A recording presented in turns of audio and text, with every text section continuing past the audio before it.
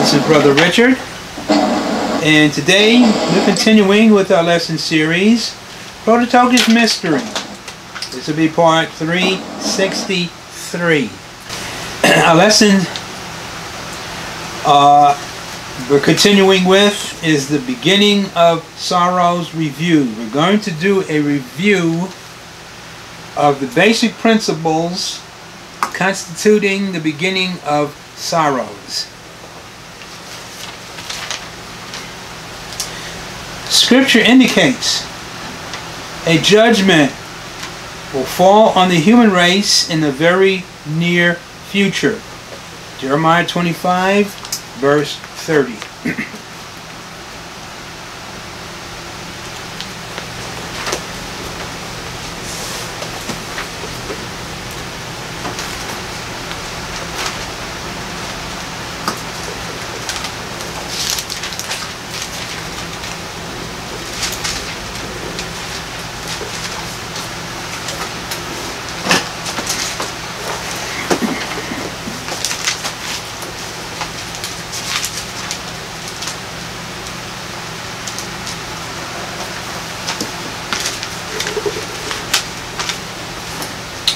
Therefore prophesy thou against them all these words, and say unto them, the Lord shall roar from on high, and utter his voice from his holy habitation.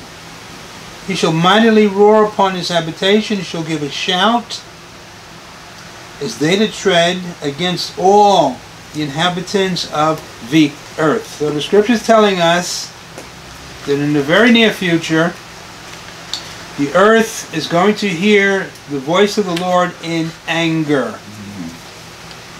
And in anger he is going to pronounce a judgment upon the whole human race.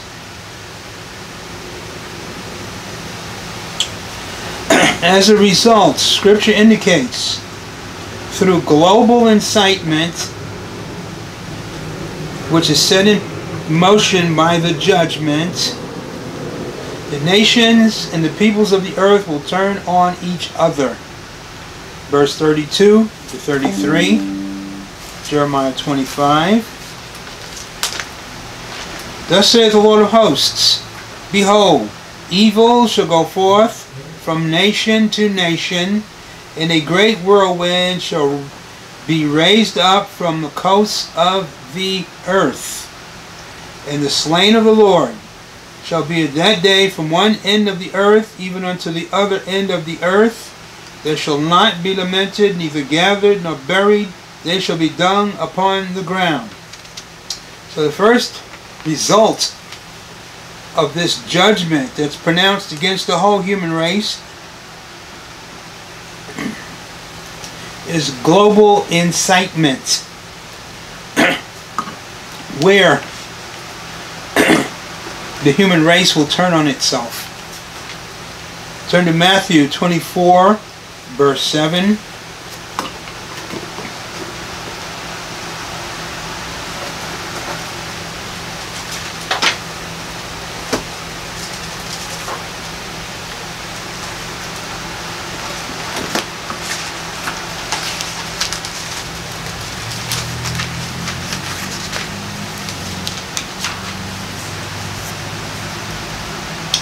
For nation shall rise against nation, and kingdom against kingdom, and there shall be famines and pestilence and earthquakes in diverse places. All these are the beginning of sorrows.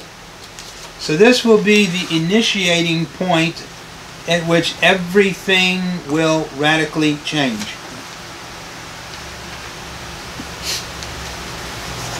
Which brings us to the next principle.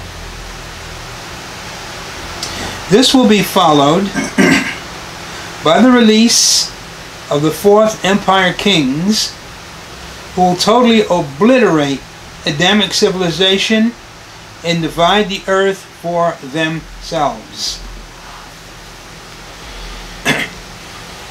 Turn to Ezekiel, 7th chapter.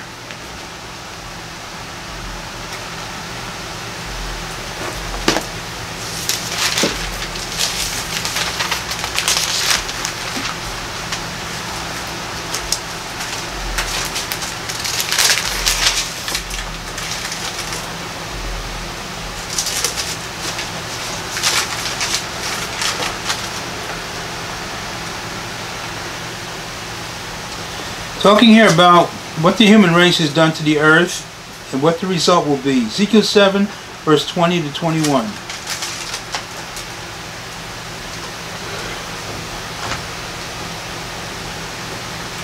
As for the beauty of his ornament, he said it in majesty. He's talking about YHVH being the basic designer, beautifier of the planet Earth, which Earth was a beautiful world. Let me take a look at it. But they, the human race, made the images of their abominations and of their detestable things therein. Therefore have I set it far from them, and I will give it into the hands of the strangers, those that are not native to the surface world, aliens, strangers for a prey, and to the wicked of the earth for a spoil, and they shall pollute it. It's going to be given to non-human races. The human race at that point is going to find itself dominated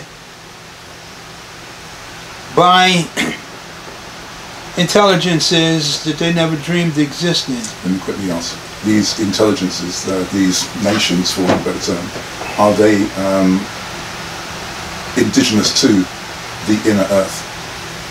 Yes. Okay. Yes. And what I'm trying to say is they're only indigenous to the inner earth? Or would we see other nations coming from other planets? Well, these beings basically come from the primary creation.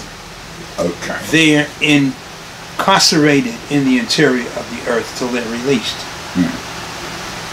They have ruled and reigned over the surface at times in the past, during the Luciferian era. So you're talking about the Fourth Empire? Okay. Yes. I thought you were talking about non-human nations. Well, they'll be in tow. Oh, coming okay. in the shadow Okay. of these beings. Right. The giants are going to come back. Sure. The serpents are going to come back. But they're going to be dominated by the Luciferian kings. Right. Do you have a question? Okay. Daniel 7, verse 23.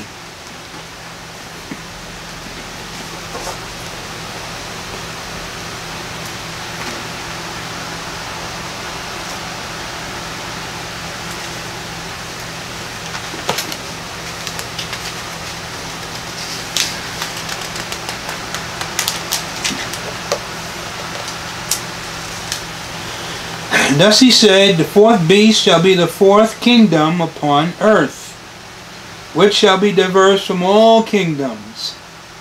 And it shall devour the whole earth, and shall tread it down, and break it in pieces. What does that mean? It means it's going to section the earth among themselves. And each individual is going to rule over a region of the earth. Former earth, they're going to impose their dominion, their kingdom, their rule over the section in which they dominate. Should we understand that the name Shishak, the kingdom of Shishak, is called that from the beginning of Lucifer's mercantile system? So from the very beginning, all the way through, it's still Shishak. Yeah. Now turn to Daniel 2, 43 to 44. They stamped, actually what they're coming against is the Adamic civilization, the Adamic order. They're going to totally obliterate anything that smacks of the human race's culture, its influence,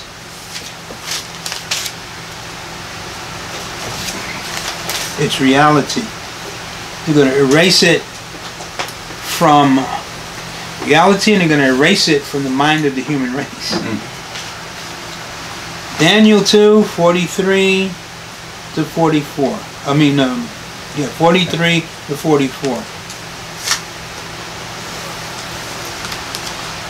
Whereas thou sawest iron mixed with miry clay, they shall mingle themselves with the seed of men, but they shall not cleave one to another, even as iron is not mixed with miry clay.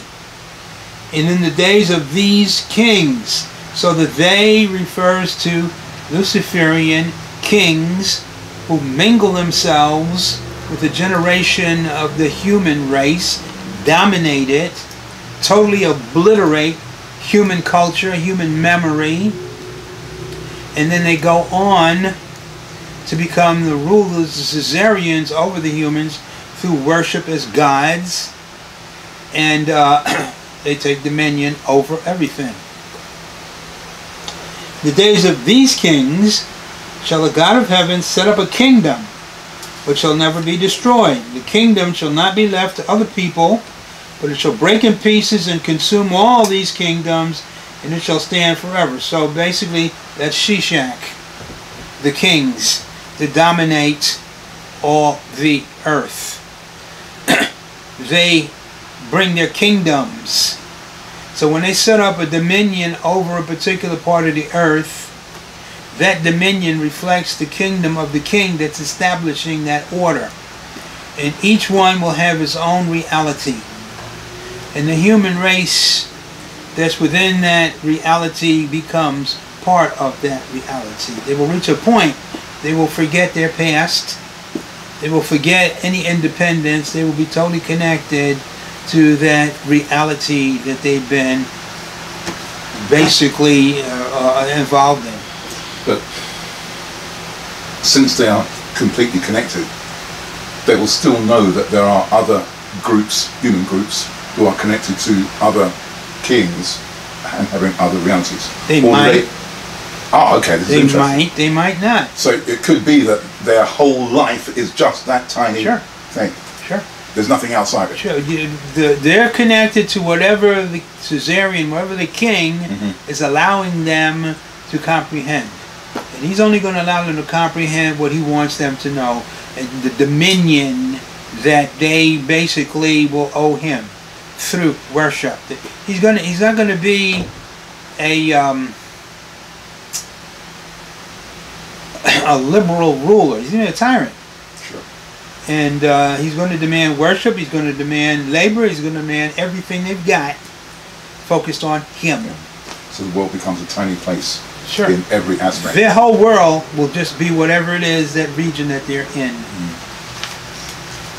But that's the way it was even on the human scale in the feudal time. Yes. Whatever your liege lord allowed you to have, that's what you knew. Anything beyond that, you were totally ignorant of. Well, it's going to be to the nth degree more with these individuals, because they're non-human and they have a greater capacity to inflict a reality on the mind of an individual than any human king could ever do. Brings us to the next principle.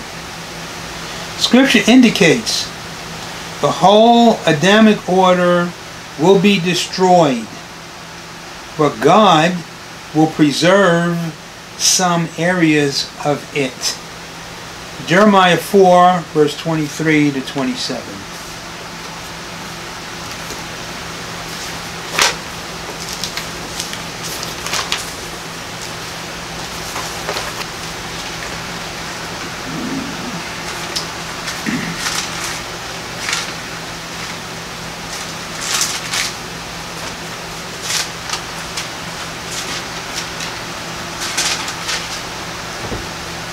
I beheld the earth, and lo, it was without form, and void, and the heavens, and it had no light. I beheld the mountains, and lo, they trembled, and all the hills moved lightly.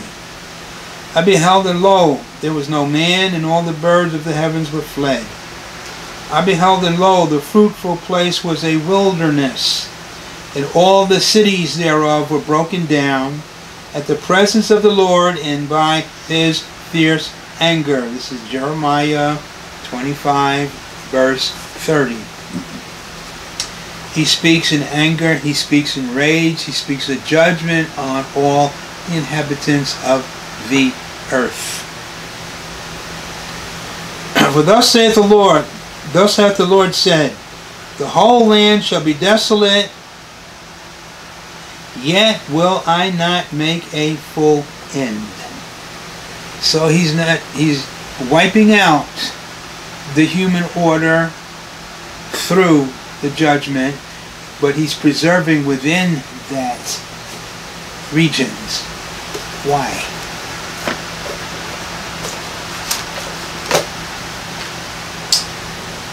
Well, because Scripture indicates these areas will be preserved for the Prototokos teachers and their students who have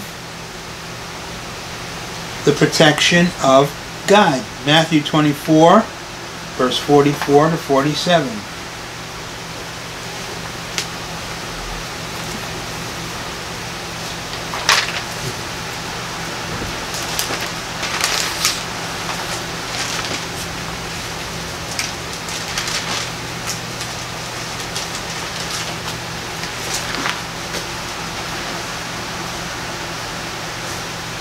Now, verse 44 gives us the key.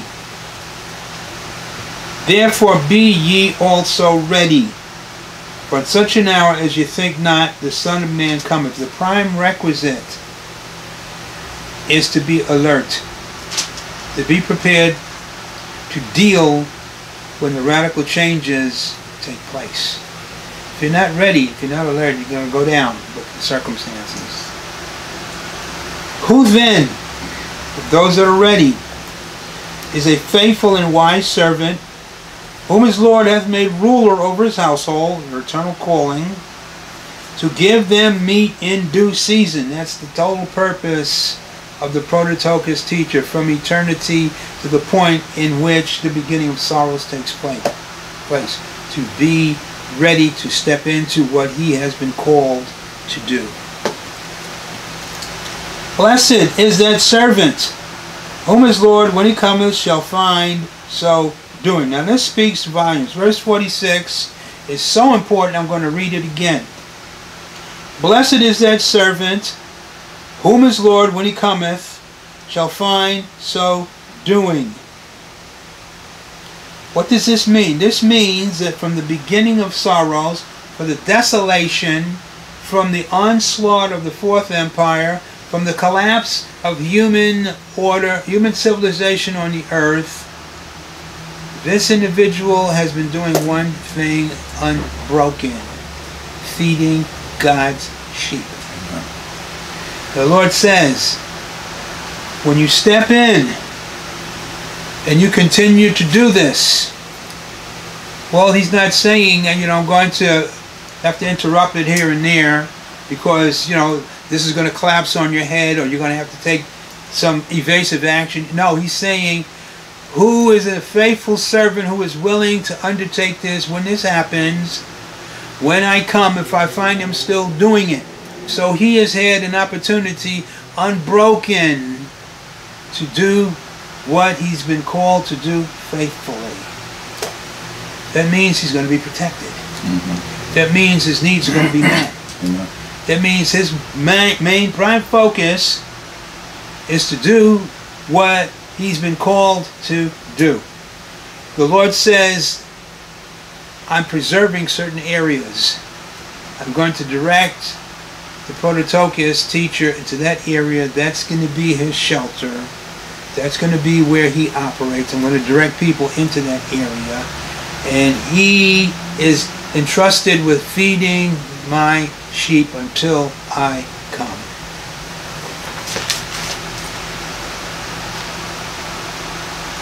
Now, Scripture indicates before destruction of the cities, certain numbers will be allowed to escape. Ezekiel 7, verses 15 to 16.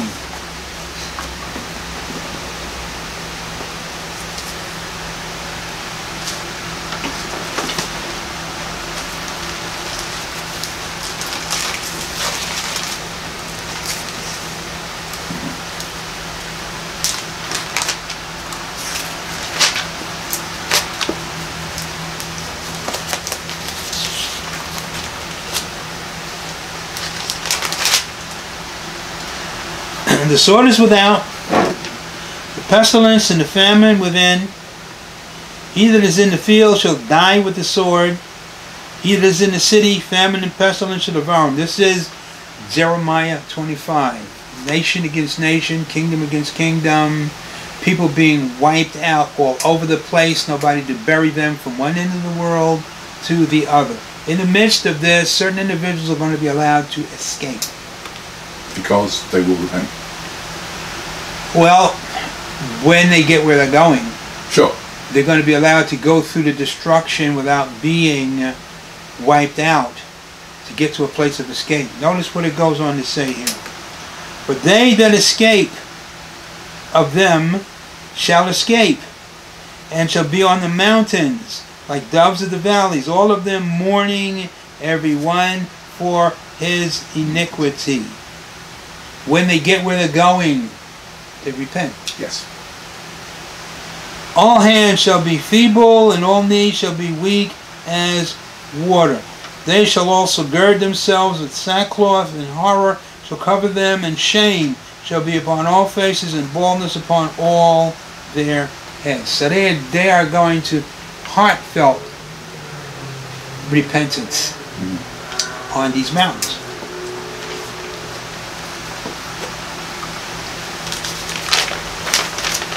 Now, Scripture strongly indicates later these will be betrayed by family and friends who have embraced the Luciferian lifestyle of the Fourth Empire rulers. Turn to Luke 13, verses 8 to 9.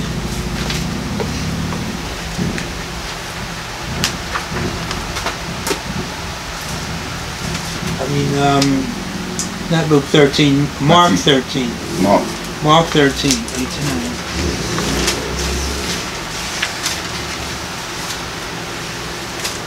So these become the Matthew 24, verse 9. Yep.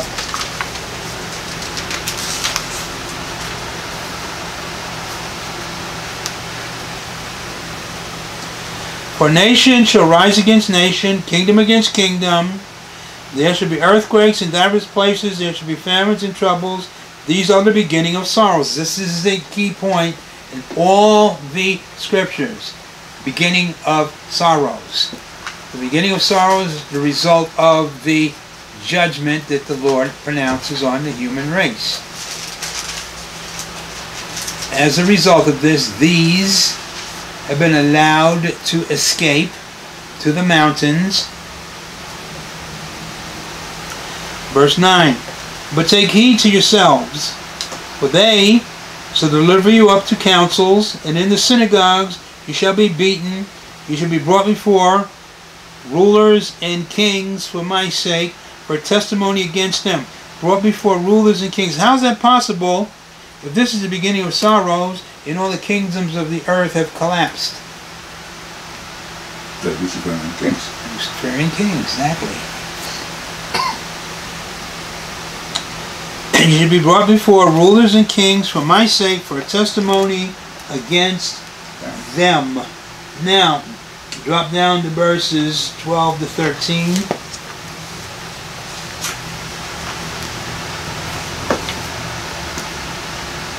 Now the brother shall betray the brother to death, the father the son. The children shall rise up against their parents, shall cause them to be put to death. Ye should be hated of all men for my name's sake, but he that shall endure unto the end, the same shall be saved.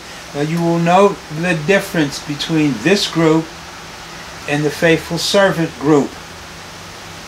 The faithful servant from the beginning is feeding God's sheep, undisturbed.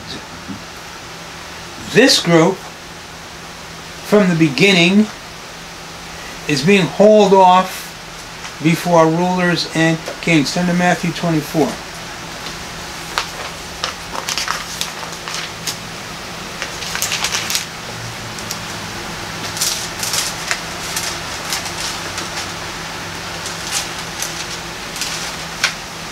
Starting in verse 7, we're going to read down to verse 9. Down to verse 10. 7 to 10.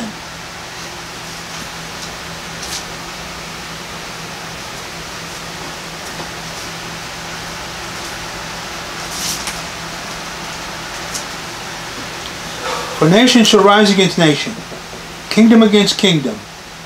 There shall be famines and pestilence and earthquakes in diverse places. All these are the beginning of sorrow. So they all fall into the same time period. Then shall they deliver you up to be afflicted, and shall kill you. Ye shall be hated of all nations for my name's sake. What will happen? The family and friends of those that are on the mountains that have repented are going to be betrayed, not by the Luciferians, but by the humans, into the hands of the Luciferians, where they will be either pressured into renouncing their relationship with Christ or martyrdom.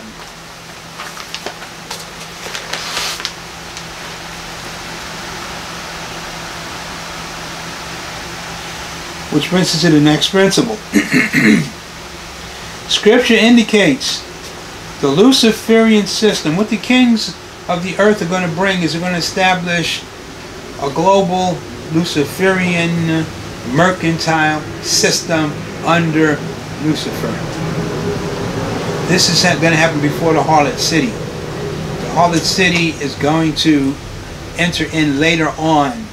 But before that, you're going to have a global trading system of communities that are linked by the mercantile system. Is that still called Shishak? Yes. Okay. And then the harlot city essentially absorbs it. The harlot city dominates it. Right. 70 years later. Yes. Yeah. Mostly seafaring. Well, that's later on, yeah.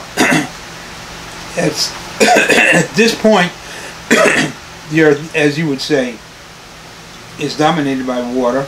You have these huge islands, continents that are connected by trade. Luciferian kings, sea kings. Note what it says. Scripture indicates the Luciferian system, which they will establish, renders the human economic order null and void. Back to Ezekiel 7, verse 19.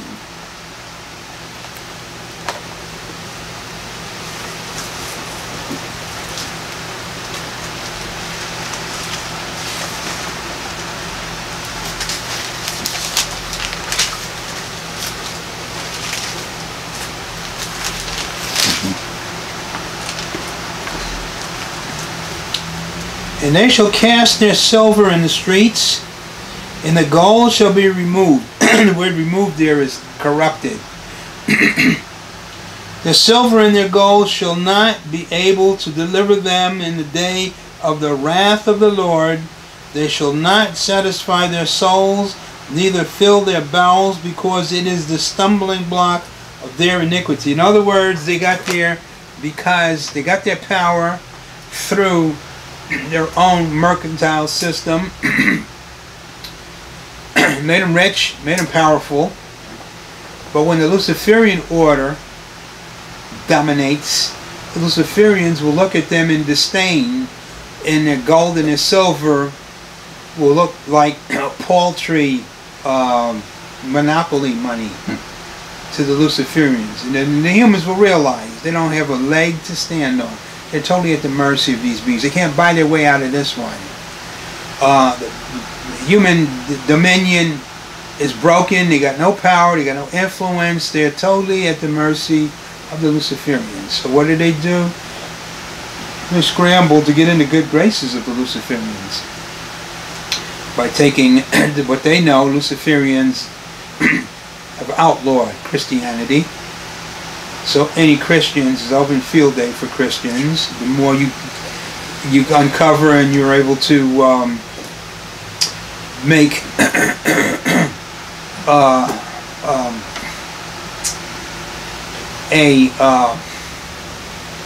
casualty at the hands of these Luciferians, the greater standing you're going to have in their view.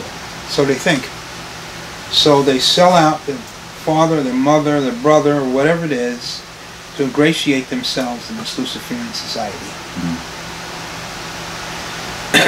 And, of course, we're going to close one more. Turn to Luke. Luke 21.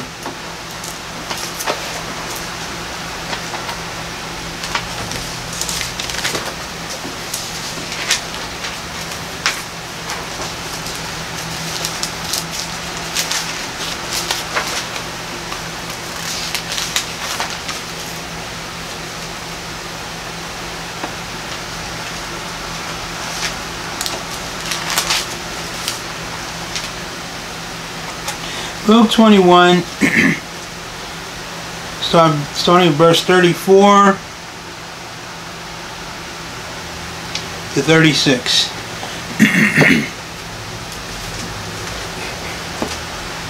Take heed to yourselves. Take yourself in hand and examine your relationship with the Lord, where you stand at this point.